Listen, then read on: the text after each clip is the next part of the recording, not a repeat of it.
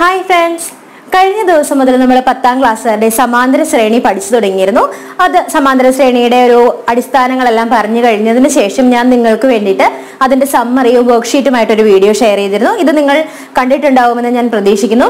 അപ്പോൾ ഇന്ന് നമ്മൾ സമാന്തര ശ്രേണിയുടെ അടുത്ത ഘട്ടത്തിലേക്ക് കടക്കാൻ പോവുകയാണ്.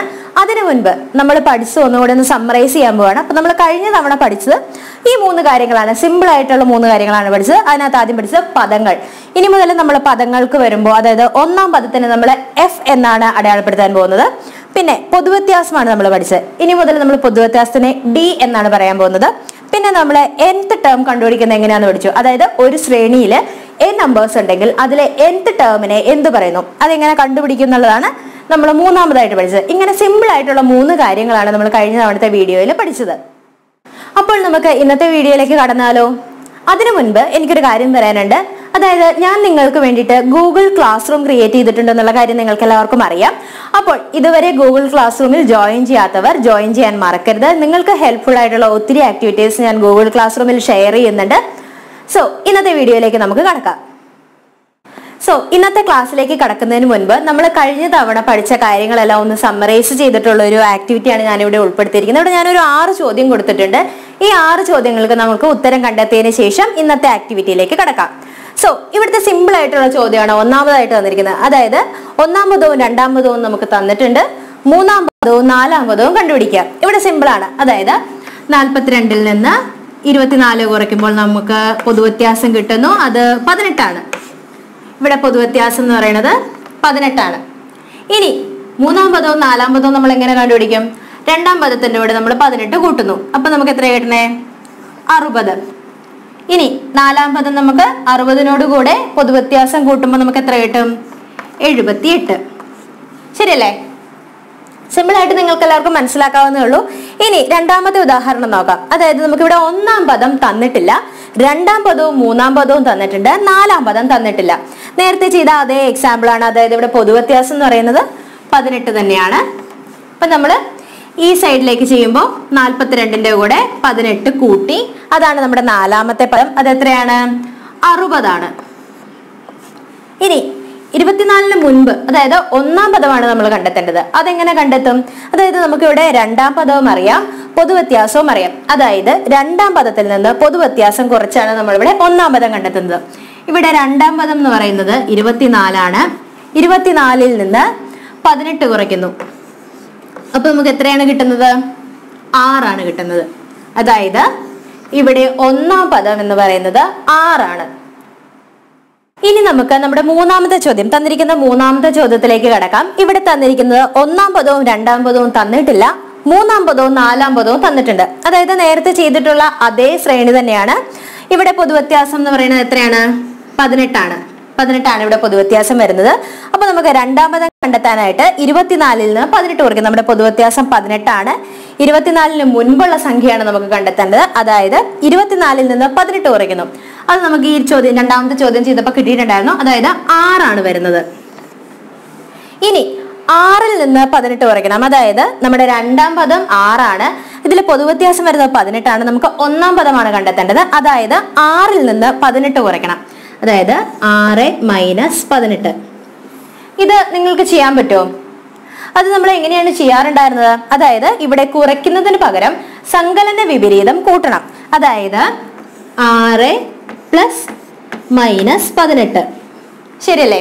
ഇനി എന്താണ് ചെയ്യേണ്ടത്? അതായത് നമ്മൾ സാധാരണ ചെയ്യുന്നത് പോലെ 18-ൽ നിന്ന് 6 കുറയ്ക്കുന്നു.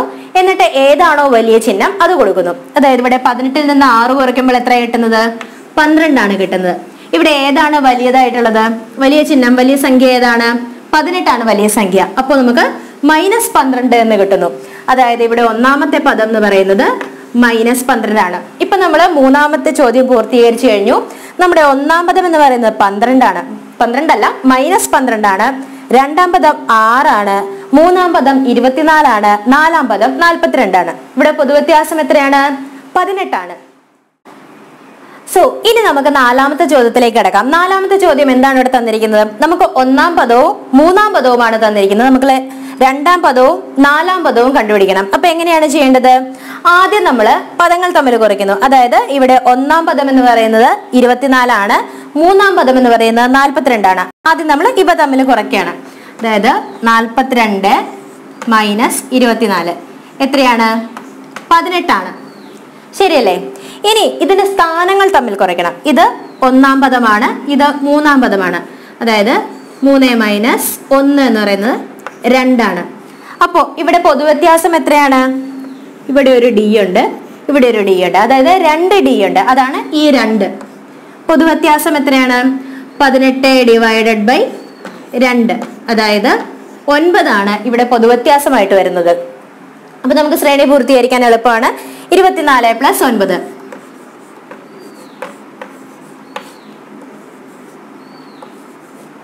ഇവിടെ നമുക്ക് 33 എന്ന് കിട്ടി. വീണ്ടും 33 പ്ലസ് 9 എത്രയാണ്? 42. അത് നമുക്ക് ഇവിടെ മൂന്നാം പദമായിട്ട് തന്നിട്ടുണ്ട്. വീണ്ടും 42ന്റെ കൂടെ നമ്മൾ 9 കൂട്ടുന്നു. 51 എന്ന് കിട്ടി. ശരിയല്ലേ? ഇനി നമ്മൾ അടുത്ത ചോദ്യത്തിലേക്ക് പോവുകയാണ്. ഇവിടെ നമുക്ക് ഒന്നാം പദം തന്നിട്ടില്ല, രണ്ടാം പദം തന്നിട്ടുണ്ട്, മൂന്നാം പദം തന്നിട്ടില്ല, നാലാം പദം തന്നിട്ടുണ്ട്. ഇവിടെ നമ്മൾ നേരത്തെ ചെയ്തതുപോലെ തന്നെയാണ്. ആദ്യം നമ്മൾ പദങ്ങൾ തമ്മിലുള്ള വ്യത്യാസം കാണുന്നു, പിന്നെ നമ്മൾ സ്ഥാനങ്ങൾ തമ്മിലുള്ള വ്യത്യാസം കാണുന്നു. അതായത് 42 മൈനസ് 24 എന്ന് പറയുന്നത് 18 ആണ്. ഇത് പദങ്ങൾ തമ്മിലുള്ള വ്യത്യാസമാണ്. ഇനി സ്ഥാനങ്ങൾ തമ്മിലുള്ള വ്യത്യാസം എത്രയാണ് വരുന്നത്? ഇവിടെ നാലാം പദമാണ്, ഇവിടെ രണ്ടാം പദമാണ്. അതായത് 4 മൈനസ് 2 വീണ്ടും 2 ആണ് വരുന്നത്. അപ്പൊ പൊതുവ്യത്യാസം എന്ന് പറയുന്നത് നമുക്ക് 9 എന്ന് കിട്ടി. ശരിയല്ലേ? അപ്പൊ നമുക്ക് 24നോട് 9 കൂട്ടുമ്പോൾ എത്ര കിട്ടുന്നു? 33 എന്ന് കിട്ടുന്നു. ഇനി നമുക്ക് ഒന്നാം പദമാണ് കണ്ടെത്തേണ്ടത്. അതായത് 24ൽ നിന്ന് 9 കുറയ്ക്കണം. 24 മൈനസ് 9 നമുക്ക് എത്രയാണ് കിട്ടുന്നത്? 15 എന്ന് കിട്ടി. ഇവിടെ നമുക്ക് ഈ ശ്രേണിയും ഇപ്പൊ പൂർത്തീകരിച്ചു കഴിഞ്ഞു. ഇനി അടുത്തതായിട്ട് നമ്മൾ കണ്ടെത്തേണ്ടത് ഒന്നാം പദവും നാലാം പദവുമാണ് തന്നിരിക്കുന്നത്. 2 പദങ്ങളാണ് നമ്മൾ കണ്ടെത്താനുള്ളത്. ഇതിനകത്ത് രണ്ടാം പദവും മൂന്നാം പദവും കണ്ടെത്തണം. നമ്മൾ നേരത്തെ ചെയ്തിരുന്ന അതേ പ്രൊസീജിയേഴ്സ് തന്നെയാണ്. അതായത് ആദ്യം 42 മൈനസ് 24 ചെയ്യുന്നു. അതെത്രയാണ്? 18 ആണ്. ഇവിടെ എത്ര സ്ഥാനങ്ങളുണ്ട്? 4 എണ്ണമാണ് തന്നിരിക്കുന്നത്. അതായത് 4 മൈനസ് 1 അതെത്രയാണ്? 3. ഇവിടെ 3 പൊതുവ്യത്യാസങ്ങളുണ്ട്. 1, 2, 3 പൊതുവ്യത്യാസങ്ങൾ. ശരിയല്ലേ? അപ്പൊ ഇനി ചെയ്യേണ്ടത് എന്താണ്? 18 ഡിവൈഡഡ് ബൈ 3 അതെത്രയാണ്? 6 ആണ്. ശരിയല്ലേ? അപ്പൊ ഇനി നമ്മൾ ഈ ശ്രേണി പൂർത്തീകരിക്കാൻ പോവാണ്. ഇവിടെ പൊതുവ്യത്യാസം 6 ആണ്. അതായത് 24ന്റെ കൂടെ നമ്മൾ 6 കൂട്ടുന്നു. അപ്പൊ എത്ര കിട്ടി? 30 എന്ന് കിട്ടി. പിന്നെയും 30ന്റെ കൂടെ നമ്മൾ അടുത്ത 6 കൂട്ടുകയാണ്. അപ്പൊ 36 എന്ന് കിട്ടി. 36ന്റെ കൂടെ വീണ്ടും 6 കൂട്ടുമ്പോൾ നമുക്ക് 42 എന്ന് കിട്ടി. അപ്പൊ നമ്മൾ 6 ചോദ്യങ്ങളും ചെയ്തു കഴിഞ്ഞിരിക്കുന്നു. എന്തെങ്കിലും സംശയം ഉണ്ടെങ്കിൽ നിങ്ങൾക്ക് കമന്റ് ബോക്സിൽ അറിയിക്കാം. ഇനി നമുക്ക് മറ്റൊരു ചോദ്യം നോക്കാം. ഞാനിവിടെ ഒരു ശ്രേണി തന്നിട്ടുണ്ട്. അതായത് 13, 24, 35 എന്ന് തുടർന്നു പോകുന്ന ശ്രേണിയിൽ 101 ഒരു പദമാണോ എന്നാണ് നമ്മൾ കണ്ടുപിടിക്കേണ്ടത്. ആദ്യം നമ്മൾ ഇതൊരു സമാന്തര ശ്രേണിയാണോ, ഇതിനൊരു പൊതുവ്യത്യാസം ഉണ്ടോ എന്നൊക്കെ നോക്കാൻ പോവുകയാണ്. അപ്പൊ നമ്മൾ അതിനാദ്യം ചെയ്യുന്നത് 24 മൈനസ് 13 എന്ന് പറയുന്നത് എത്രയാണ്? 11 ആണ്. ഇവിടെ 11 എന്ന് പറഞ്ഞൊരു വ്യത്യാസമുണ്ട്. ഇനി 35 മൈനസ് 24 എന്ന് പറയുന്നത് വീണ്ടും 11 ആണ്. അപ്പോ ഇവിടെ ഒരു പൊതുവ്യത്യാസമുണ്ട്. ആ പൊതുവ്യത്യാസം ഡി എന്ന് പറയുന്നത് എത്രയാണ്? 11 ആണ്.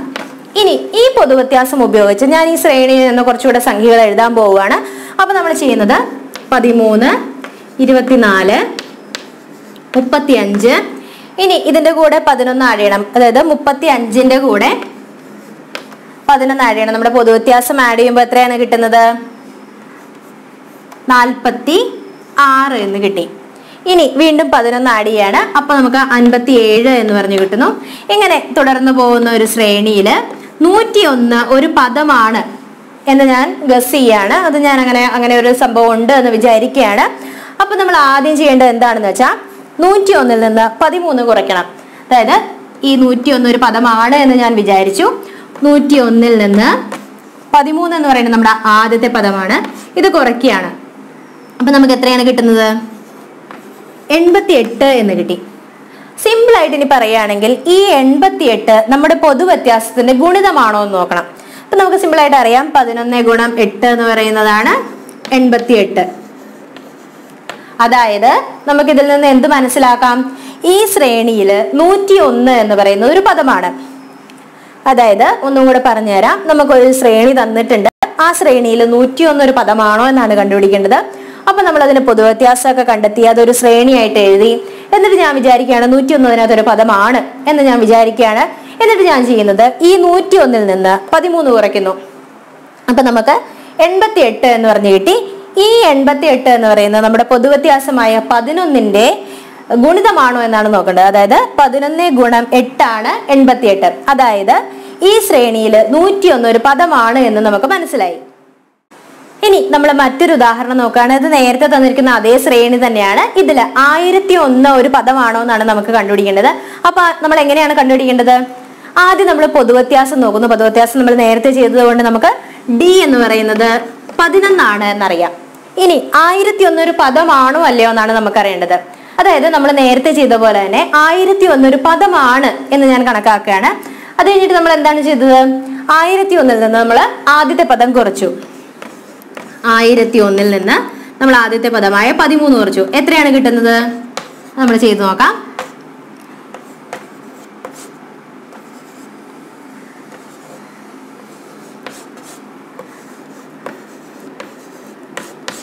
ഇതാണ് കിട്ടുന്നത്. ഇനി നമ്മൾ എന്താണ് ചെയ്യേണ്ടത്? ഈ പറഞ്ഞിരിക്കുന്ന സംഖ്യ, ഈ കിട്ടിയിരിക്കുന്ന സംഖ്യ 11ന്റെ ഗുണിതമാണോ എന്ന് നോക്കണം. അപ്പൊ നമ്മൾ എങ്ങനെയാണ് ചെയ്യേണ്ടത്? നമുക്കിവിടെ ഹരിച്ചു നോക്കാതെ വേറെ മാർഗമല്ല, നമുക്ക് അല്ലാതെ കണ്ടുപിടിക്കാൻ അറിയില്ല. അപ്പൊ നമ്മൾ ചെയ്യുന്നതാണ് 11 കൊണ്ട് ഹരിക്കുകയാണ്. എങ്ങനെയാണ് ചെയ്യുന്നത്? ഇവിടെ 9 കൊണ്ട് ഗുണിക്കുകയാണെങ്കിൽ 11 ഗുണം 9 എത്രയാണ്? 99 ആണ്. അപ്പൊ നമുക്ക് 9 ഉപയോഗിക്കാൻ പറ്റില്ല. 8 ആണ്. 88 അല്ലേ? ഇനിയിപ്പോ എത്ര വരും? ഇവിടെ ഒരു 10 വ്യത്യാസം വരും. ഈ 8നെ ഇറക്കി എഴുതി. ഇനി 9 ആണ് വരുന്നത്. 11 ഗുണം 9 99. ഇവിടെ ഒരു 9 ശിഷ്ടം വരുന്നുണ്ട്. അതായത് സംഖ്യയെ നമുക്ക് പൂർണ്ണമായിട്ടും ഹരിക്കാൻ പറ്റിയില്ല. അതായത് ഈ സംഖ്യയില്, ഈ ശ്രേണിയില് 1001 എന്ന് പറയുന്നത് ഒരു പദമല്ല. അതായത് അപ്പോൾ ഇതുവരെ നമ്മൾ കഴിഞ്ഞ വീഡിയോയുമായി ബന്ധപ്പെട്ട ചോദ്യങ്ങളും അതിന്റെ ഉത്തരങ്ങളും ഒക്കെ ആയിരുന്നു ചെയ്തിരുന്നത്. ഇന്ന് നമുക്ക് ഒരു പുതിയ ടോപ്പിക്കിലേക്ക് പോകാം. ഇതൊരു സിമ്പിൾ ടോപ്പിക്കാണ്. അതിന്റെ പേരാണ് തുകകളും പദങ്ങളും. തുകകളും പദങ്ങളും. നമ്മൾ ചെറിയ ക്ലാസ്സിൽ പഠിച്ചുകൊണ്ടിരുന്ന സമയത്ത് തുടർച്ചയായ 3 എണ്ണൽ സംഖ്യകളുടെ തുക കണ്ടെത്തുക എന്നൊക്കെ ചോദിച്ചു ഓർക്കുന്നുണ്ടോ? അപ്പൊ നമുക്ക് അവിടെ നിന്ന് തന്നെ തുടങ്ങാം. അപ്പൊ ഞാനിവിടെ തുടർച്ചയായിട്ടുള്ള ഒരു 3 എണ്ണൽ സംഖ്യകൾ എഴുതുകയാണ്. 1 2 3 എന്ന് എഴുതി. ഇതിന്റെ തുക എത്രയാണെന്നാണ് നമ്മൾക്ക് കണ്ടെത്തേണ്ടത്. നമ്മുടെ ടോപ്പിക് അതാണ്. അപ്പോ ഇതിന്റെ തുക എത്രയാണ്? 1 + 2 + 3 എന്ന് പറയുന്നത് എത്രയാണ്? 6 ആണ്. ഇത് നമുക്ക് ഇതിലും സിമ്പിൾ ആയിട്ട് കണ്ടെത്താൻ അറിയാം. എങ്ങനെയാണ്? ഇവിടെ നടുക്കുള്ള പദത്തിന്റെ 3 ഇരട്ടിയാണ് നമ്മുടെ തുക എന്ന് പറയുന്നത്. ഇവിടെ നടുക്കുള്ള സംഖ്യ എത്രയാണ്? 2. അതായത് ഇവിടെ 2 ആണ് നടുക്കുള്ള സംഖ്യ. 2ന്റെ 3 മടങ്ങാണ് ഈ ശ്രേണിയിലെ തുടർച്ചയായ 3 ശ്രേണികളുടെ തുക എന്ന് പറയുന്നത്. ശരിയല്ലേ? ഇതുപോലെ തന്നെ തുടർച്ചയായ മറ്റു 3 സംഖ്യകൾ കൂടെ നോക്കാം. ഇപ്പൊ 4 5 6 എന്നുള്ളത് എടുക്കാണ്. 4 5 6. ഇതിന്റെ തുക എത്രയാണ്? അതായത് 4 + 5 + 6 എത്ര കിട്ടുന്നു? 15 എന്ന് കിട്ടുന്നു. ഇനി നമ്മൾ നേരത്തെ പറഞ്ഞതുപോലെ ഇതിന്റെ തുക എന്ന് പറയുന്നത് തുടർച്ചയായ 3 എണ്ണൽ സംഖ്യകളുടെ തുക എന്ന് പറയുന്നത് നടുക്കുള്ള സംഖ്യയുടെ 3 മടങ്ങാണോ എന്നാണ് നമ്മൾ നോക്കാൻ പോകുന്നത്. ഇവിടെ നടുക്കുള്ള സംഖ്യ 5 ആണ്. 5 ഗുണം 3 എത്രയാണ്? 15 ആണ്. അതായത് നമ്മൾ പഠിച്ചിട്ടുള്ളത് ശരിയാണ് എന്ന് മനസ്സിലായി. ഇത്രയേ ഉള്ളൂ. ഇതാണ് നമ്മുടെ തുകകളും പദങ്ങളും എന്നുള്ള ടോപ്പിക്കിന്റെ ബേസിക് ആയിട്ടുള്ള കാര്യം. നമുക്ക് ഇപ്പൊ പറഞ്ഞ കാര്യം, അതായത് തുടർച്ചയായ 3 എണ്ണൽ സംഖ്യകളുടെ തുക നടുക്കുള്ള സംഖ്യയുടെ 3 മടങ്ങായിരിക്കും എന്ന് പറഞ്ഞ കാര്യം നമുക്കത് ബീജഗണിത രൂപത്തിൽ ചെയ്തു നോക്കാം. എങ്ങനെയാണെന്നുള്ളത് നോക്കാം. നടുക്കുള്ള സംഖ്യയെ ഞാൻ x ആയി കണക്കാക്കുന്നു. നടുക്കുള്ള സംഖ്യയെ ഞാൻ x ആയി കണക്കാക്കുന്നു. അങ്ങനെയാണെങ്കിൽ xന് മുൻപുള്ള സംഖ്യ എത്രയായിരിക്കും? x - 1 ആയി ഞാൻ കണക്കാക്കുകയാണ്. x കഴിഞ്ഞിട്ടുള്ള സംഖ്യ എത്രയായിരിക്കും? x + 1 ആയിട്ട് ഞാൻ കണക്കാക്കുകയാണ്. ഇനി നമ്മൾ ചെയ്യേണ്ടത് ഇതിന്റെ തുക എത്രയാണെന്ന് കണ്ടെത്തുകയാണ്. അതായത് x - 1 + x + x + 1. ഇവിടെ ഈ -1ഉം ഈ +1ഉം തമ്മിൽ 0 ആയി പോവുകയാണ്. പിന്നെ ഉള്ളത് ഇത് തമ്മിൽ ക്യാൻസൽ ആയി പോയി. ഇനിയുള്ളത് x + x + x ആണ്. x + x + x ആണ് വന്നിരിക്കുന്നത്. അതായത് 3x ആണ് വന്നിരിക്കുന്നത്. ഇതിൽ നിന്ന് നമുക്ക് എന്ത് മനസ്സിലായി? ഈ എക്സ് നമ്മുടെ നടുക്കുള്ള സംഖ്യയാണ്.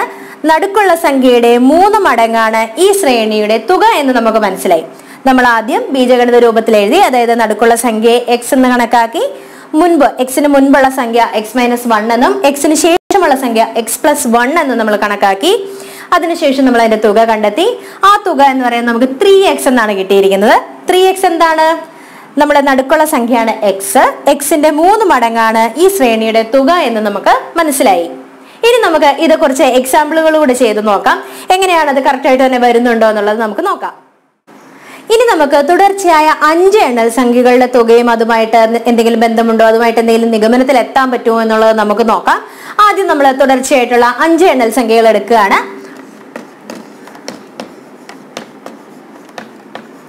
ഇനി ഇതിന്റെ തുക കണ്ടെത്തണം.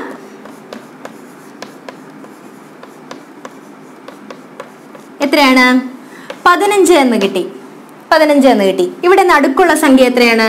നടുക്കുള്ള സംഖ്യ 3 ആണ്. ഇവിടെ നമുക്ക് 5 പദങ്ങളാണ് ഉള്ളത്. അപ്പോൾ 3 ഗുണം 5 എന്ന് പറയുന്നത് 15 ആണ്. ഇതിൽ നിന്ന് നമുക്ക് എന്ത് മനസ്സിലായി?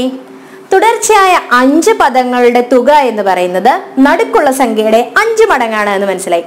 തുടർച്ചയായിട്ടുള്ള 5 പദങ്ങളുടെ തുക എന്ന് പറയുന്നത് നടുക്കുള്ള പദത്തിന്റെ 5 മടങ്ങാണ്. മനസ്സിലായോ എല്ലാവർക്കും? ഇനി നമുക്ക് തുടർച്ചയായ 5 എണ്ണൽ സംഖ്യകളുടെ തുക കണ്ടുപിടിക്കുന്നതിന് നമുക്ക് ബീജഗണിത രൂപത്തിൽ ഒന്ന് ചെയ്തു നോക്കാം. എങ്ങനെയാണ്? ഞാൻ ആദ്യമേ തന്നെ നേരത്തെ ചെയ്ത പോലെ തന്നെ നടുക്കുള്ള സംഖ്യയെ എക്സ് ആയി കണക്കാക്കി. എക്സ് കഴിഞ്ഞിട്ടുള്ള സംഖ്യ ഏതാണ്? x+1. അടുത്ത സംഖ്യ ഏതാണ്? x+2. ഇനി എക്സിന് മുൻപുള്ള സംഖ്യ ഏതാണ്? x-1. അതിനു മുൻപുള്ള സംഖ്യ ഏതാണ്? x-2 അല്ലേ? ഇതെല്ലാം ബ്രാക്കറ്റിൽ ഇടണം. ഇനി നമുക്ക് ഇതിന്റെ തുക എത്രയാണെന്നുള്ളത് നോക്കാം. അതായത് ഇവിടെ -2 +2 തമ്മിൽ ക്യാൻസൽ ആയി പോകുന്നു. -1ഉം +1ഉം തമ്മിൽ ക്യാൻസൽ ആയി പോകുന്നു. പിന്നെ ഉള്ളത് x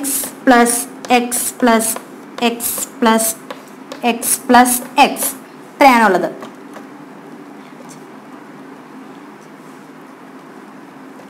അതായത് എക്സുകൾ മാത്രമാണ് പിന്നെ ബാക്കിയുള്ളത്. ഇത് എത്രയാണ്?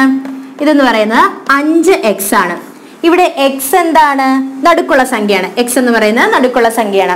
അതായത് തുടർച്ചയായിട്ടുള്ള 5 എണ്ണൽ സംഖ്യകളുടെ തുക എന്ന് പറയുന്നത് നടുക്കുള്ള സംഖ്യയുടെ 5 മടങ്ങാണ്. ഇവിടെ എക്സ് എന്ന് പറയുന്നത് നടുക്കുള്ള സംഖ്യ 5x എന്നാണ് നമുക്ക് കിട്ടിയത്. അതായത് എക്സിന്റെ 5 മടങ്ങ്, നടുക്കുള്ള സംഖ്യയുടെ 5 മടങ്ങാണ് തുടർച്ചയായിട്ടുള്ള 5 എണ്ണൽ സംഖ്യകളുടെ തുക എന്ന് പറയുന്നത്. ഇത് ഉപയോഗിച്ച് നിങ്ങൾക്ക് മറ്റ് എക്സാമ്പിളുകൾ ചെയ്തു നോക്കാം. നിങ്ങൾക്ക് എന്തെങ്കിലും സംശയം വരികയാണെങ്കിൽ എന്നെ അറിയിക്കാവുന്നതാണ്. അതിനുള്ള മറുപടി ഞാൻ നിങ്ങൾക്ക് തരുന്നതായിരിക്കും. ഇനി നമുക്ക് ഈ പറഞ്ഞ നിയമം തുടർച്ചയായ 3 ഒറ്റ സംഖ്യകൾക്കും തുടർച്ചയായ 3 ഇരട്ട സംഖ്യകൾക്കും ബാധകമാണോ എന്നുള്ളത് നോക്കാം. അതായത് ഞാനിപ്പോൾ ഉദാഹരണമായിട്ട് നോക്കുകയാണ്. നമ്മുടെ ആദ്യത്തെ ഉദാഹരണം ഒറ്റ സംഖ്യകളുടെ ഉദാഹരണമാണ്. 1, 3, 5. ഇതാണ് നമ്മുടെ തുടർച്ചയായിട്ടുള്ള ആദ്യത്തെ 3 എണ്ണൽ സംഖ്യകൾ. ഇതിന്റെ തുക എത്രയാണ്? ഇതിന്റെ തുക 9 ആണ്. അതായത് നടുക്കുള്ള സംഖ്യ 3 ആണ്. നടുക്കുള്ള സംഖ്യയുടെ 3 മടങ്ങാണോ? നടുക്കുള്ള സംഖ്യയുടെ 3 മടങ്ങാണ് എന്ന് നമ്മൾ തെളിയിച്ചു. ഇനി അടുത്ത എക്സാമ്പിൾ നോക്കാം. 7, 9, 11 എന്ന് പറയുന്ന ചോദ്യമാണ് അടുത്തത്. ഇതിന്റെ തുക എത്രയാണ്? 27 എന്ന് കിട്ടി. ശരിയല്ലേ? ഇനി നടുക്കുള്ള സംഖ്യ ഏതാണ്? 9. 9ന്റെ 3 മടങ്ങാണോ നമുക്ക് കിട്ടിയിരിക്കുന്നത്? ശരിയാണ്. 9 ഗുണം 3 ആണ് 27. ശരി.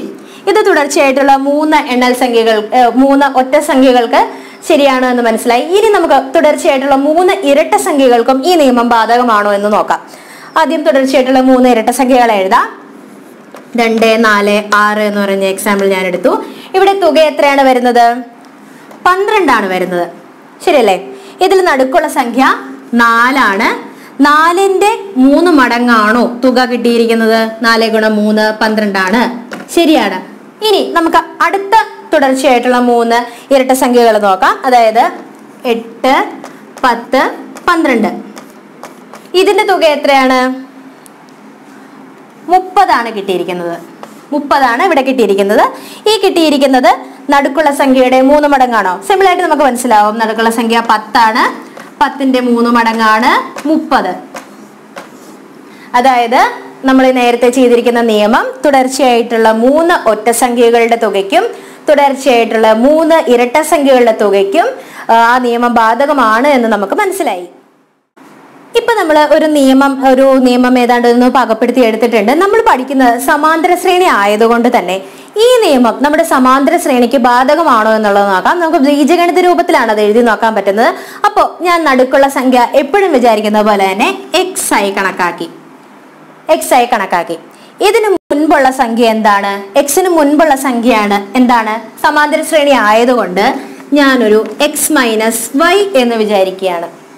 നടുക്കുള്ള സംഖ്യ എക്സ് ആണ്, എക്സിന് മുൻപുള്ള സംഖ്യ എക്സ് മൈനസ് വൈ ആണ്, എക്സിന് ശേഷമുള്ള സംഖ്യ എന്താണ്? എക്സ് പ്ലസ് വൈ ആണ് അല്ലെ? ഇനി ഇതിന്റെ തുകയാണ് നമുക്ക് കണ്ടെത്തേണ്ടത്. ഇതൊരു സമാന്തര ശ്രേണി ആയിട്ടാണ് നമ്മൾ കണക്കാക്കുന്നത്. ബീജഗണിത രൂപത്തിലാണ് എഴുതിയിരിക്കുന്നത്. ഇതിന്റെ തുക എത്രയാണ്? അതായത് X minus Y plus X plus Y അല്ലെ? ഇവിടെ നമ്മൾ നേരത്തെ ചെയ്തതുപോലെ തന്നെ മൈനസ് വൈയും പ്ലസ് വൈയും തമ്മിൽ 0 ആയി പോവുകയാണ്. പിന്നെയുള്ളത് എക്സ് പ്ലസ് എക്സ് ആണുള്ളത്. അതായത് 3x ആണുള്ളത്. എക്സ് എന്ന് പറയുന്നത് നമ്മുടെ സമാന്തര ശ്രേണിയിലെ നടുക്കുള്ള പദമാണ്. എക്സ് മൈനസ് വൈ എന്ന് പറയുന്നത് എക്സിന് മുൻപുള്ള പദമാണ്. എക്സ് പ്ലസ് വൈ എന്ന് പറയുന്ന എക്സ് കഴിഞ്ഞുള്ള പദമാണ്. അപ്പോൾ ഒരു സമാന്തര ശ്രേണിയുടെ തുക എന്ന് പറയുന്നത് എന്താണ്? നടുക്കുള്ള സംഖ്യയുടെ 3 മടങ്ങാണ് എന്ന് നമുക്ക് മനസ്സിലായി. ഇപ്പോൾ നമ്മൾ എന്ത് നിഗമനത്തിലാണ് എത്തിയിരിക്കുന്നത്? അതായത് ഏതൊരു സമാന്തര ശ്രേണിയിലെയും നടുക്കുള്ള സംഖ്യ അതിന്റെ 3 മടങ്ങായിരിക്കും ആ സമാന്തര ശ്രേണിയുടെ തുക എന്ന് പറയുന്നത്. മനസ്സിലായോ നിങ്ങൾക്ക് എല്ലാവർക്കും? ഇനി നമുക്ക് ഇപ്പൊ പഠിച്ച തത്വങ്ങൾ ഉപയോഗിച്ച് കുറച്ച് ചോദ്യങ്ങൾ ചെയ്തു നോക്കാം. ഞാനിവിടെ ഒരു ചോദ്യം തന്നിട്ടുണ്ട്. ആദ്യത്തെ 3 പദങ്ങളുടെ തുക 12 ആണ് എന്ന് തന്നിട്ടുണ്ട്. നമുക്ക് പദങ്ങളൊന്നും തന്നിട്ടില്ല. ആകെ നമുക്ക് തന്നിരിക്കുന്നത് ആദ്യത്തെ 3 പദങ്ങൾ എന്നാണ്. പിന്നെ തുക 12 എന്ന് തന്നിട്ടുണ്ട്. അതായത് 3 പദങ്ങൾ, അതിന്റെ തുക എന്ന് പറയുന്നത് 12 ആണ്. നമ്മൾ എന്താണ് പഠിച്ചത്? 3 തുടർച്ചയായിട്ടുള്ള സംഖ്യകളുടെ തുക എന്ന് പറയുന്നത് നടുക്കുള്ള സംഖ്യയുടെ 3 മടങ്ങാണ്. അതായത് നടുക്കുള്ള സംഖ്യ എക്സ് ആണ്, എക്സിന്റെ 3 മടങ്ങാണ് തുക എന്ന് പറയുന്നത്. അതായത് എക്സ് ഇൻറ്റു 3. 3 പദങ്ങൾ തന്നിട്ടുണ്ട്, അതുകൊണ്ടാണ് 3 എന്ന് പറയുന്നത് 12 ആണ്. ഇവിടെ എക്സ് എത്രയാണ്? എക്സ് എന്ന് പറയുന്നത് 12 ഡിവൈഡഡ് ബൈ 3. അപ്പൊ എത്രയാണ്? 4 വരും. അതായത് നമ്മുടെ നടുക്കത്തെ സംഖ്യ 4 എന്ന് മനസ്സിലായി. ഇനി നമ്മുടെ ശ്രേണി എങ്ങനെ വരും? ഇതാണ് നമ്മുടെ ശ്രേണി. ഈ ശ്രേണിയുടെ തുകയാണ് 12 എന്ന് വരുന്നത്. ഇവിടെ നടുക്കത്തെ സംഖ്യ 4 ആണ്. 4ന്റെ 3 മടങ്ങാണ് ഈ പറഞ്ഞ 12 എന്ന് പറയുന്നത്. മനസ്സിലായോ എല്ലാവർക്കും? ഇനി നമുക്ക് അടുത്തൊരു ചോദ്യം നോക്കാം. ചോദ്യം ഇതാണ്: ഒരു സമാന്തര ശ്രേണിയിലെ 2ാം പദം 10 ആണ് എങ്കിൽ തുക എത്രയാണ്? ഇവിടെ നമുക്ക് ശ്രേണി ഒന്നും തന്നിട്ടില്ല, 2ാം പദം തന്നിട്ടുണ്ട്, 10 ആണെന്ന് തന്നിട്ടുണ്ട്. അതായത് 3 എണ്ണമായിട്ട് കണക്കാക്കുകയാണ്. 2ാം പദം നമുക്ക് 10 എന്ന് തന്നിട്ടുണ്ട്. ഇതിന്റെ തുക എത്രയാണ്? നമ്മൾ പഠിച്ചതനുസരിച്ച് നടുക്കുള്ള സംഖ്യയുടെ, അതായത് നടുക്കുള്ള പദത്തിന്റെ ഇവിടെ 10 ആണ്, അതിന്റെ 3 ഇരട്ടിയാണ് സമാന്തര ശ്രേണിയുടെ തുക എന്ന് പറയുന്നത്. അതായത് 10 ഗുണം 3 എന്ന് പറയുന്നത് എത്രയാണ്? 30 ആണ്.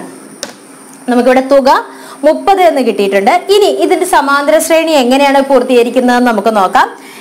10 ആണ് നമ്മുടെ നടുക്കത്തെ സംഖ്യ. ശരിയല്ലേ? നമ്മുടെ ശ്രേണി ശരിയല്ലേ? ഇത് നേരത്തെ ചോദ്യവും ഈ ചോദ്യവും എല്ലാം ഒരുപോലെ തന്നെയുള്ളതാണ്. തിരിച്ചും മറിച്ചും ചോദിച്ചു എന്നേ ഉള്ളൂ. എങ്ങനെ ചോദിച്ചാലും നമ്മുടെ ആ തത്വം നമ്മുടെ മനസ്സിലുണ്ടെങ്കിൽ നമുക്കത് കറക്റ്റ് ആയിട്ട് ആൻസർ ചെയ്യാവുന്നേ ഉള്ളൂ. ആ തത്വം എന്താണെന്നുള്ളത് നിങ്ങൾ കറക്റ്റ് ആയിട്ട് ഓർത്തിരിക്കണം. ഇതാണ് ഇന്നത്തെ ക്ലാസ്സിൽ നമുക്ക് പ്രധാനമായിട്ടും പഠിക്കാനുള്ള കാര്യം. സോ ഇന്നത്തെ ഈ സിമ്പിൾ ആയിട്ടുള്ള സെഷൻ ഇത്രയേ ഉള്ളൂ. നമ്മൾ എന്താണ് പഠിച്ചത്? തുടർച്ചയായിട്ടുള്ള ഒരു 3 സംഖ്യകളുണ്ട്, 3 സമാന്തര ശ്രേണിയിലെ സംഖ്യകൾ കൊടുത്തിട്ടുണ്ട്. അതിന്റെ തുക എന്ന് പറയുന്നത് എത്രയാണ്? നടുക്കുള്ള സംഖ്യയുടെ 3 മടങ്ങായിരിക്കും. ഇത്രയേ ഉള്ളൂ. ഇതാണ് ഇന്ന് നമ്മൾ സിമ്പിൾ ആയിട്ട് പഠിച്ചിട്ടുള്ള കാര്യം. അപ്പൊ നിങ്ങൾക്ക് ഇന്നത്തെ ഈ സെഷൻ ഇഷ്ടപ്പെട്ടു എന്ന് ഞാൻ പ്രതീക്ഷിക്കുന്നു. നിങ്ങൾക്ക് ഇഷ്ടമായെങ്കിൽ നിങ്ങളുടെ കൂട്ടുകാരുമായി നമ്മുടെ വീഡിയോ ഷെയർ ചെയ്യാൻ മറക്കരുത്. നിങ്ങളുടെ ലൈക്കും ഷെയറും കമന്റും നിങ്ങളുടെ സബ്സ്ക്രൈബും എല്ലാം എനിക്ക് ഒത്തിരി സപ്പോർട്ട് തരുന്നുണ്ട്. ഇതുപോലെ നിങ്ങൾക്ക് ഹെൽപ്ഫുൾ ആയിട്ടുള്ള സമാന്തര ശ്രേണിയുടെ അടുത്ത ഭാഗവുമായി അടുത്ത ദിവസം വീണ്ടും കാണാം.